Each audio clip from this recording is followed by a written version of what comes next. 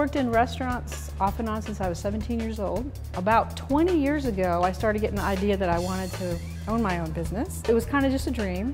I have so much passion with food, restaurants. I enjoy talking to people. I like feeding people. And I'm not a trained chef. I'm just a housewife that kind of opened up my kitchen.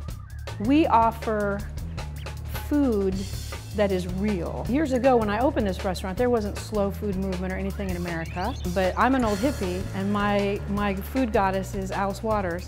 So for me, looking for local food just made sense.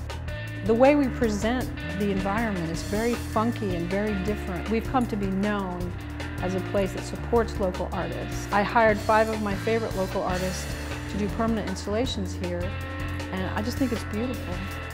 People, when they come in and they sit down, they read the menu, they get the food, and they're like, oh yeah, okay. It's one of those places where there's obvious care to every step of the way. When you come in, your taste buds are going to be awakened. This is my secret weapon.